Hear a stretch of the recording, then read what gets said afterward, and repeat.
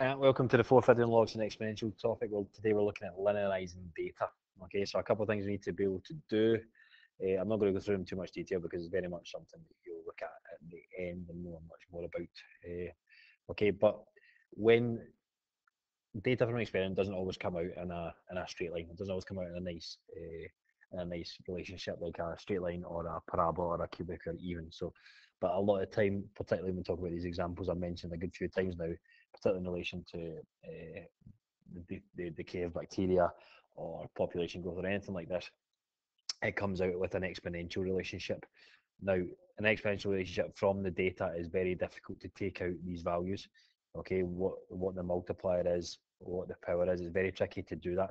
But if you can turn your straight line into a straight line, if you can turn your exponential relationship into a straight line relationship, you can start to do that. Now, in order to do that, you can do that with logs by taking the logs of both sides and turning it into a relationship that way. Okay, now what I'm going to do is just going to jump into a couple of examples of the kx to the power n and then a couple of examples of a different format. Okay, but it's very much just a look at and do a process, like in a bonus level question. Okay, so here we have such a relationship that has been turned into a straight line. Okay, and we are looking to find out the data, the relationship between the data y equals kx to the power n. Okay, now what we're going to do to start off this is just work with the straight line. Here we have 2 points. We actually have the y-intercept as well, so we can get the equation of that straight line relatively straightforward. Okay, so the gradient, if you do y2 minus y1 is going to be 5 over 4. Okay, and the y-intercept is 3. So actually straight away we can do y equals mx plus c. Okay, but two things actually, it's not y equals mx plus c. It's log to the base 2 of y because that's what the axis is, and it's log to the base 2 of x. Okay, and that, well, let's just put in what it actually is. That gradient's 5 over 4, and then that c is 3. Now, our trick here is to make this equation look like y equals kx to the power n. And I'm sure I don't have to tell you the difference between the equation we have at the minute, from the straight line and where we're trying to get to, is that there's no logs. So we're essentially going to solve the log equation. We're going to get a single log on both sides and cancel out the log to leave me y equals kx to the power n. Okay, a little bit of a problem here. That 3 doesn't have a log, so I'm going to introduce one. So log y to the base 2 is 5 quarters log x to the base 2 plus 3 log log I need to introduce. I know the basement needs to match the number. I'm working in base 2 here, so it's 2 to the base 2. Then I've got powers at the front, so those powers can fly up. So it's log to the base 2 x to the power 5 over 4 plus log 2 cubed to the base 2. Okay, we're adding 2 logs here. So we've got log y is equal, we're adding 2 logs in over times, and 2 cubed is 8, so it's log to the base 2 of 8x to the power 5 over 4. So you can see we're doing a similar type of thing that we were doing to solve log equations, and now we can just cancel single log, cancel that single log, so it's y is equal to 8x to the power 5 over 4. Okay, and that straight line equation that you can develop from data allows that to be done much easier.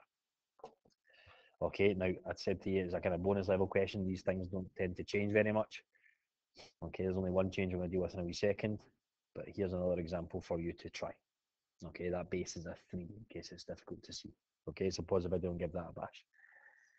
Okay, so here, firstly, we can find the gradient. 4 minus 2 over 6 is 0, so 2 6 is a third, and the y-intercept is 2.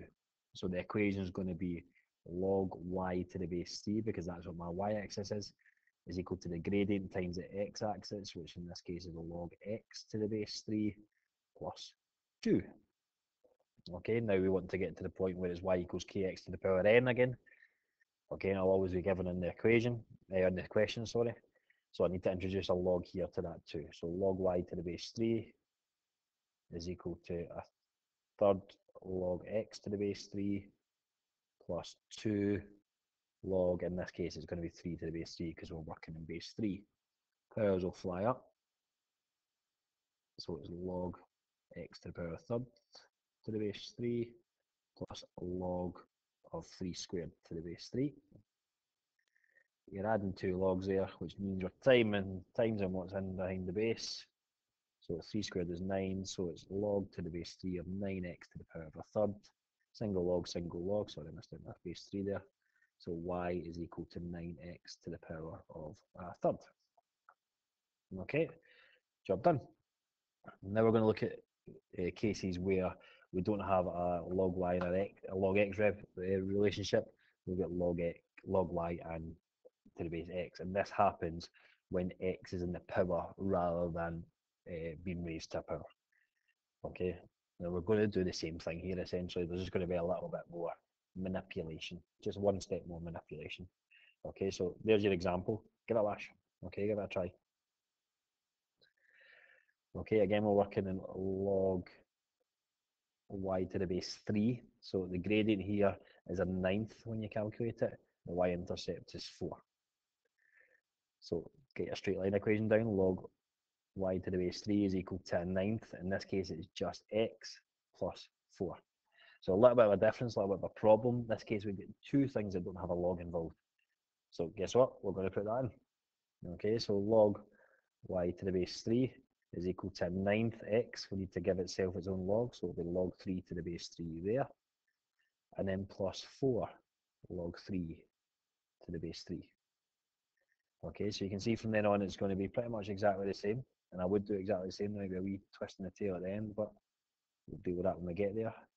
So firstly, there's going to be 3 to the power of a ninth x to the base 3 plus log to the base 3 of 3 to the power 4. Again, times in adding two logs, so we're timesing what's in beside the base. So to the base 3, 3 to the power 4 is 81, and then it's times 3 to the power 9th of x. Okay, now you need to do that there because if you just do that as 81 times 3, you're ignoring BIDMAS. Okay, so just it's going to look a bit less pretty, but it's still going to be pretty obviously because it's maths. Okay, so it's 81 times 3 to the power 9th x. Okay, now the last thing we're going to do here is we're going to just turn it into the format. Now you've done most of your work here.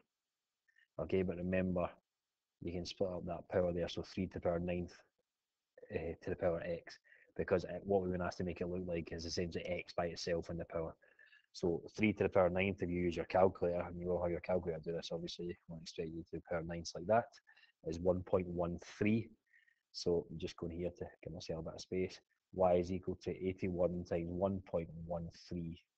Sorry, just for a wee second there, to the power x. Okay, so same idea, get your straight line down, put in your logs, and then manipulate your logs to just a wee twist in the tail at the end. Okay, so another example here. Give us a wee try, and then I'll go over it. Okay, so firstly, your gradient. Gradient works out to be negative 5 over 3, and your y-intercept is 2. So log to the base 10 of y is equal to minus 5 thirds of x plus 2. Two things need a log here, so I'm going to put those two things in. Log y to the base 10 is equal to minus 5 thirds of x, log 10 to the base 10, plus 2 log 10 to the base 10. Powers fly up. So it's log to the base 10 of 10 to the power minus 5 over 3x plus log to the base 10 of 10 squared.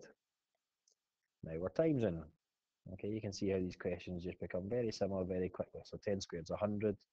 So log to the base 10 of 100 multiplied by 10 to the minus 5 thirds x, which when you cancel the logs, log to the base 10y, oh, nonsense, sorry, I said I was going to cancel logs, I never did it. Okay, y is equal to 100 times 10 to the power minus 5 thirds x. And last thing, just to tidy up, we're going to do that 10 to the power minus 5 thirds, which gives you 0.022. So y is equal to 100 times 0.022 to the power x. Okay, right. Just have a wee look at the success criteria here. So find the equation of line in terms of the logarithms given. So that's when you get the line, just deal with that equation. Okay, manipulate that in the equation of straight line into its desired form, and then state the unknown values, which actually I did not do at any point. Okay, but at the end, you can just state your A and your B's, but it should be enough actually to do that in terms of the thing. Okay, so those are the three things we're looking to do. Okay, thanks for your